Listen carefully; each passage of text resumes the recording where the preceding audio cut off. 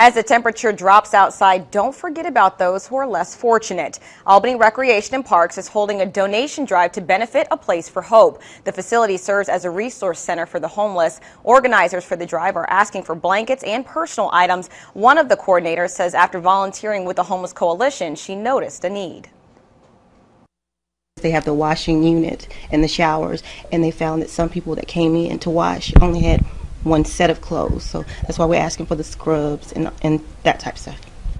Albany's Department of Family and Children's Services are also contributing to the project. To find out how you can help, log on to our website, mysouthwestga.com.